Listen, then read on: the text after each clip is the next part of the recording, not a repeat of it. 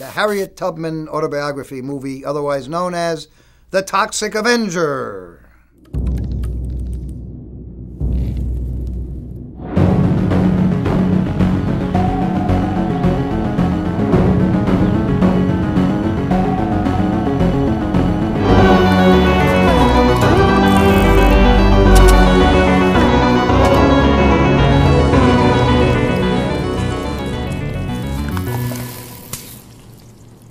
In 1984, Lloyd Kaufman and Michael Herz released The Toxic Avenger, the story about a nerd named Melvin who, after falling into a vat of toxic chemicals, transforms into a monstrous mutant with superhuman strength. Melvin, now known as Toxie, then goes to seek revenge on the bullies who taunted him, as well as to the streets to take care of a few small-time criminals.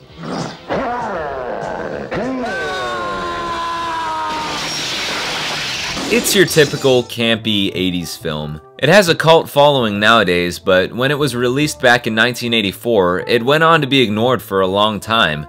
But for the few audiences who did see it, they were absolutely shocked.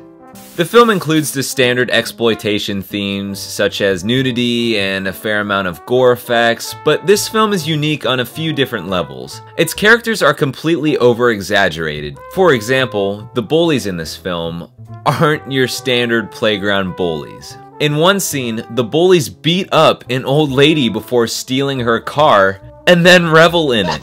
Did you see her face when I punched her? Beat that old lady like a dog! And then, you know, not to mention, there's also the scene where they run over the kid on the bicycle.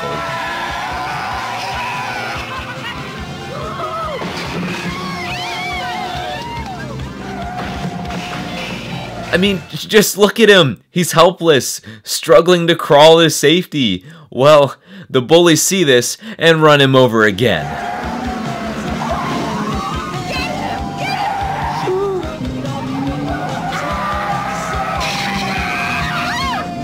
It's the only movie in history in which a young boy's head was squashed by the wheel of an automobile that was subsequently made into a politically correct, environmental Saturday morning television cartoon show. This was in fact the scene that got the film banned on most television networks back in the day. In most cases, you'd find that they would cut that scene out, but most of the scenes involving nudity would go untouched. Now, with all this background information, why don't we ask ourselves, is The Toxic Avenger really art?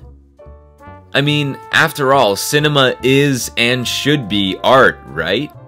Do movies like this, that feature a man threatening to kill a baby and another man attempting to rape a blind girl, really belong in the timeline of cinematic masterpieces or cult classics? Let's break it down. Let me introduce you to writer and director Lloyd Kaufman. What's going on, Lloyd? Whoa. What's going on back here? I was just, I love Lost. It's my favorite TV show. Lloyd Kaufman is the co-founder of Troma Entertainment, which was founded in 1974. The independent studio is famous for their slogan and their virtues of real independence. Get it? Real independence? Like a film reel? Ah, get him out of here. So when judging a film, it's fitting to look at the director's intentions when making the movie. What did Kaufman want to say? Did he want to make a statement about how toxic waste is a real issue and that we need to learn how to dispose of it properly?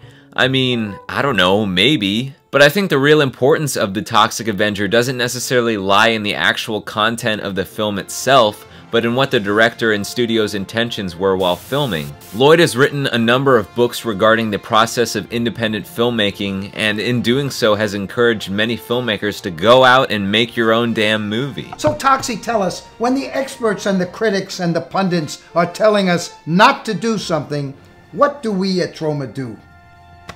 We do the opposite, Uncle Lloydie.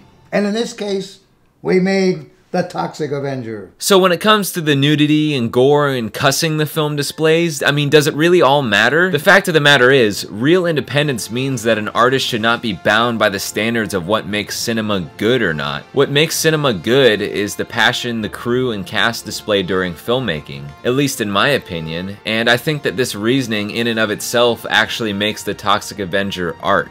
But let me know what you think down in the comment section below. And if you haven't already checked out the Toxic Avenger film or any other Troma Entertainment films, I encourage you to do so, if you're into the whole independent filmmaking culture.